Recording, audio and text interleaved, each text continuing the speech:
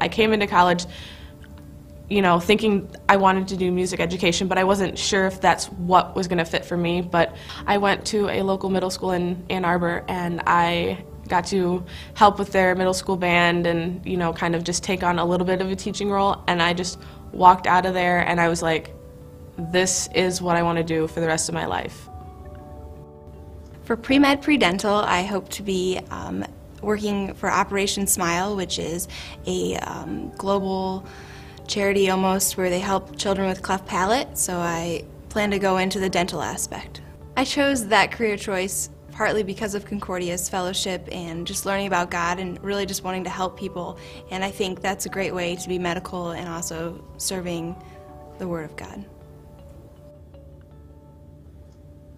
I'm a little different of a student as opposed to the typical family life student because I have more of a background in music and worship leading, so along with the regular family life responsibilities of having anything to do with ministry within the church, I'm also going to be heading up and leading a worship team, hopefully, so that's the plan and expectations for that.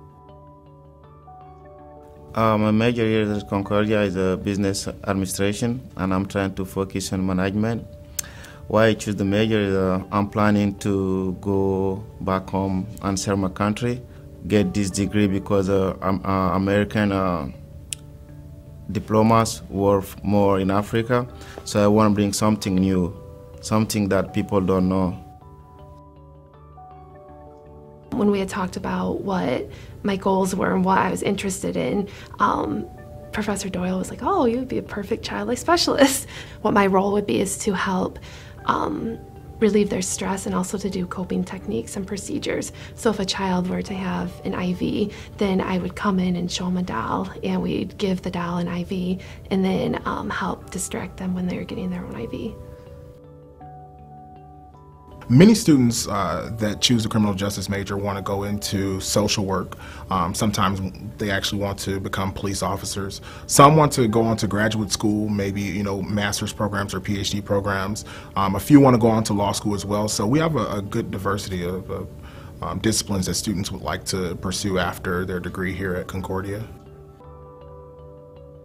I came in studying pre-med, and I was planning on being a pediatrician, but after midway through my freshman year, I decided God was calling me to be a teacher. I've always had a love for math and science, and I decided to go into math studies.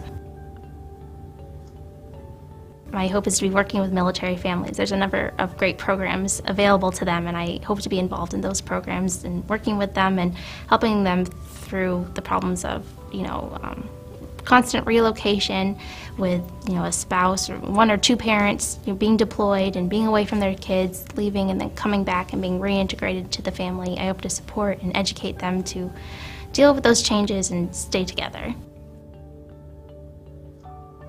Sometimes students will come to me and have questions about their sense of calling, be exploring that, doubting it, and I help them prayerfully evaluate different aspects of things. I wouldn't be here if I didn't find these things fully engaging and I weren't passionate about them.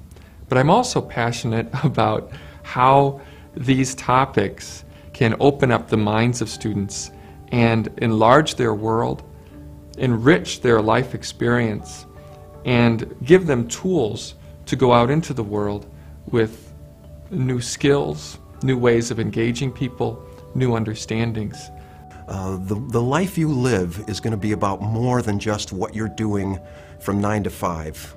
I hope everybody has an occupation that they love as much as I love mine. But it's got to go beyond that. You're living a life that goes beyond that, and you've got to be in tune with that, again, so you stay awake to the world around you. I've always felt, I felt from the time I was much younger that if I could just have a job where people were forced to be in a room with me for an hour and they had to talk about literature, and then somebody would pay me to do that, that would be a pretty good life. And that's what I feel like I've had at Concordia all these years. And I hope that for other students, that they, no matter what kind of income they earn, no matter what kind of occupation they finally get into, that they can get up in the morning and say, I can't believe somebody's paying me to do this because I love it so much.